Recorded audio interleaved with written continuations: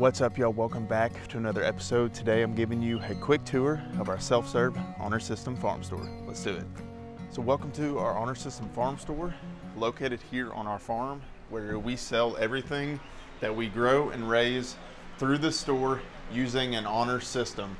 We do not have anyone that mans the store. People can come in, grab what they want from our refrigerator, from our freezer, where we carry meats from other local regenerative farmers, because we don't raise meats, we simply raise vegetables and eggs.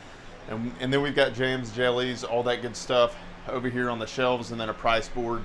And then we do use an iPad where people can come and they basically just self-check out. They can weigh produce that they're purchasing.